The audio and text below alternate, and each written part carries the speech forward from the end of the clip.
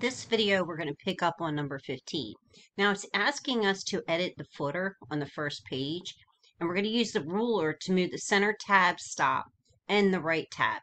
But you could do this using a ruler, or I'm going to show you another way where you can edit your using the tab command button.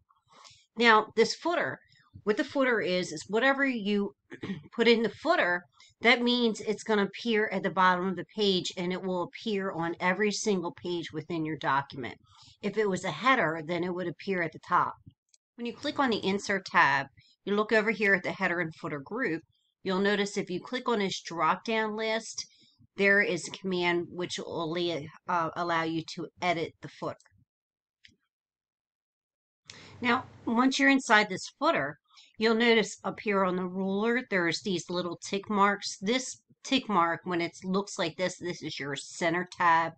And when it looks like this, L in the opposite way, that's your right tab. Now, you can click and drag. This is the 3.5. You can use a click and drag approach, or if you like, you can go back either to the Layout tab, you'll see the paragraph group, or the Home, this paragraph group. You can launch that dialog box, and if you click on Tabs, then you'll see these are the two tabs that were created. So they want us to change this center one. So if I click on a 3.25, you can see this is the center alignment. And I'm just going to go ahead and change that to, oops, I didn't mean to close it, the 3.5. So let me go ahead and click on that one, and then I'm just gonna go ahead and backspace my 2 out, and then I'm gonna set it. So you can 3.5. So, and then this one here, I would have to clear it out. Now they may seem more confusing to you. It's up to you. So this one again, I would just change it to 7. It's right. I'm going to set it, but I'm going to make sure this 6.5 is cleared out. Now I'm going to cancel that because again, what you could have did is if you want to make sure your ruler's on, if you go to view and you check this right here where it's ruler, you turn that on, and you could easily just use a click and drag approach like that. And then this one wanted it over here at the 7-inch mark. So once we make those changes, now it wants us to input some information into our footer. Now I'm going to go back down here to the header and footer, and I want to click on this because I want to see this ribbon of commands. Now it wants us to insert some document info, and when we look at our set of instructions, it wants us to insert the title document property field. So when I open this up, here's my document title, and you can see it automatically inserts. Now it's just asking us to use the arrow over to deselect that, and then now you can just use your tab key and it's centered. Now it wants to insert the company information. So if you notice, I go over here to this submenu, and here is the company information. And again, I'm going to arrow over to deselect it. Now once I'm done that, you just want to tab again. Now you're positioned over at the right. And this time they want us to insert the date. But if you notice, the date's not included in this list. But if you click on the last command, which is field, it opens up a field dialog box, and you can go down alphabetically, and you want to look for the word date. Once you have date up, it's going to tell you the particular format that it wants you to use. So if you look, it's asking for this style right here. So if we go back, we can see, all right, the one that's spelled out, which is this style right here. And then you select OK. And if you notice, it replicates the exact date of when you're editing this file.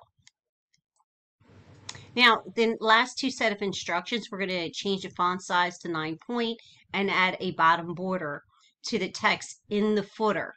So we're going to go ahead. I'm just going to highlight this, go to Home. I'm going to select 9. And then I'm going to go to the drop-down list, and I'm going to select a bottom border. Now to close it, you can double-click outside of the footer, or you can go back to the header and footer ribbon, and then if you click on Close, you notice that will disappear. That is an additional ribbon that will open up once you have your header and footer open. But once you close it, it'll disappear, and you're no longer in that working space down here. Next, we're not going to use any shortcut buttons for the border. Now it wants us to use this borders and shading dialog box so we can insert a page border. And a page border would be around the entire page of the document. So let's work on that. So if you go to your Home tab and your drop down list and you go to the very last command, there is a tab right here which is listed as page border. Now, when you open this up, it's asking us to apply this shadow effect, this solid line, no dashes or anything. They want us to change it to this color. If you pause for a minute, your screen tip will appear, and then change the size to 1 point. And if you select OK, you now see the page border has been appeared, and it's a little bit thicker on the right side and the bottom because it's the shadow effect. Now, number 17, they want us to center the entire document vertically. That's useful when you don't have a lot of text to fill up your entire page.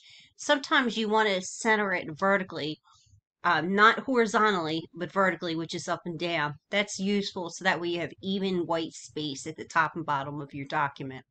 So for us to do that, we just want to make sure that it doesn't matter if you're on the Home tab, the Launch this Paragraph dialog box, or if you're on the Layout tab, doesn't matter. Same dialog box. You launch it. Once this is launched, my apologies, it's not the Paragraph dialog box. You want to be on the Layout tab. It's the Page Setup. Once you click on the Page Setup dialog box, you want to go to the Layout tab. And if you go down here, you'll see there's the vertical alignment, and you want to select center, and you select OK. And then your last set of instructions, make sure you're on the View tab, and you'll see this page movement group. When it wants you to look at it, slide, side to side, and then it wants you to click back on the vertical before you save it as your last step in your set of instructions, and you want to upload it for grading. Just a heads up, I went to self-grade mine and I found some errors, and I noticed that for my title, for some reason I applied the heading 2 style. So I applied the heading 1 style, and when I did that, I had to reapply the all caps, the 18 point, and all this stuff. So just know if you have to change any of your heading styles, you need to go back and perform all these additional steps per your set of instructions because it will wipe it out. Also, remember, as you're toggling back and forth and you're going through your error report, it's very important to expand it, and you're going to look directly for this word feedback. Feedback is going to tell you what you did not do correctly. So this is all within step 7. Now, when you're going and toggling back and forth, you're making the change, you're going back. If you need to go back at any point to read your set of instructions to make corrections, just know to get back to this error report, click on previous attempts, and know this part right here is your error report. And lastly, remember to click on save before you upload it for another attempt. Best of luck with your project.